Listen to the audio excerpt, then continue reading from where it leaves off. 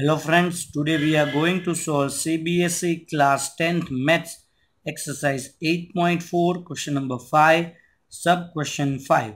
Cos A minus sin A plus 1 whole upon cos A plus sin A minus 1 equals to cosec A plus cot A. And they had given that we have to solve using identity cos square A is equal to 1 plus cot square A. So they had told us to use this. So we have to use that only. Now what we have to do first? We are going to solve this LHS and we are going to find this RHS from that. Now we want to convert all this number into cosec and cot. So how we can convert this?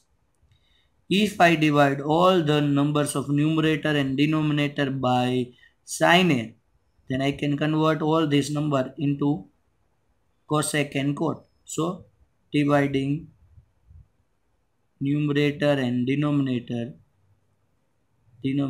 by sin A. Look here, what will happen?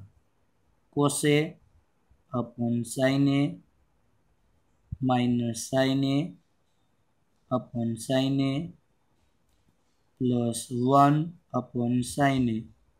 This is our numerator part. Now denominator part. That is cos A upon sin A plus sin A upon sin A minus 1 upon sin A. Now you can convert this. How? Cos A by sin A gives you what it will give you? Cot A minus sin A by sin A cancel minus 1 plus 1 by sin A will give you cosec A. In the denominator also cot A plus 1 minus cosec A. Now what we want? We want to use this identity cosec square A equals to 1 plus cot square A. But these two numbers are not in square. So we have to take help of 1. Now what I am going to do? I am going to take the value of 1 as cosec square A minus cot square A. Look here.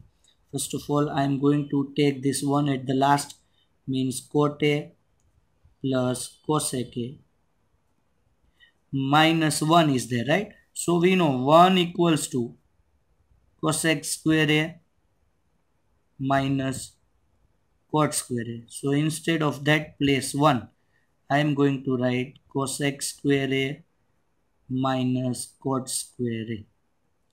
And I have to follow the same denominator, no changes in the denominator, minus cosec. Now I can factorize this a square minus b square. So on the place of that, look here, cot A plus cosec A. This is our first part, minus this will become cosec A minus cot A, cosec A plus cot A, and the denominator will remain the same, cot A plus 1 minus cosec A. Now you can see cot A plus cosec A plus cot A. This we can take out these two as common.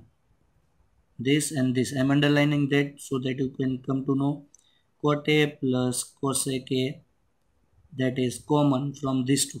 Now here nothing is remaining, so 1 minus, these two are remaining, 1 minus. So if I am opening the bracket, sign is going to change, minus cosec A plus cot A. And in the denominator that will remain the same, cot A plus 1 minus cosec A. Now you can match all this term, cot A plus 1 minus cosec minus cot.